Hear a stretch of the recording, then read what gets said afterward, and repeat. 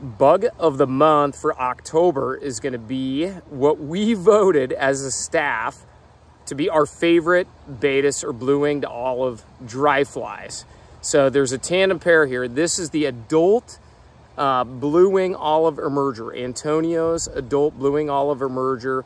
It's tied on a fine wire hook, so just a little bit of tension will get good hook penetration. And it floats upright and is very easy to see and catches fish. So that is the adult version that lays very flat on the water right there. That's a great one to fish as you're seeing fish sip and their heads are actually coming up out of the water and you can physically see their heads.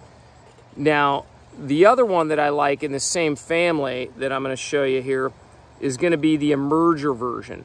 And the emerger version sits about like that right there. So part of the body is back in the water.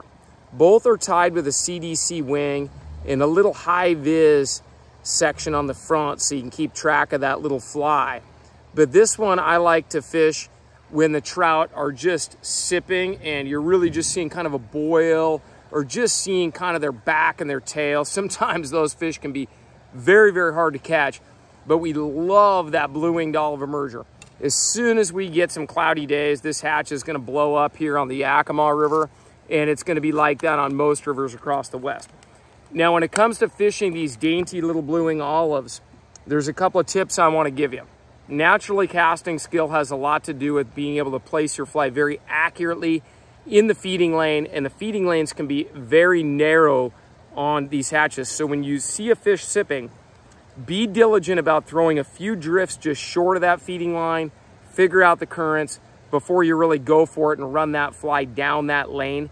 It's the end of the summer. These fish have had a great education, so they're the smartest they're going to be all year in the fall.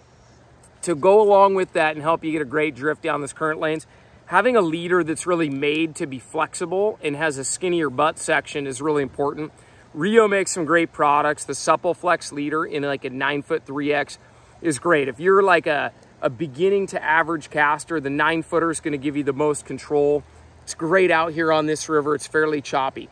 If you're fishing in big, wider, slick areas like the Missouri River or areas where the fish are very selective and it's very glassy, the 12-footer in the 6X is really great to have. And these leaders allow that fly to meander and float, making a very natural presentation. Now, as far as flotation goes, being able to see these little bugs is very critical, okay? You have to be able to see it to know where it's at. I start with, generally, I'll start with lock saw most of the time. That's great for CDC, great for this bug. It doesn't allow the fibers to stick together. It's very specific for CDC, so a great match for these flies. Another way to go that a lot of people like is the fly dip. And I can just dip the fly in there, let it dry, false cast it a few times. That one also works pretty good. If you like the total immersion float, and the fly dip is the preferred product there. After you catch a couple of fish or that fly becomes saturated, you could put it in this top ride, put it in there. It's a desiccant, shake it up a little bit. That dries the fly, coats it out, false cast it a couple times to get the white powder off, and that gives you a lot of buoyancy and really helps you see that fly so you can track it down. We've got a little discount on these flies all month at Reds. There's a link in the video description. They're fabulous for blue-winged olive hatches in the fall.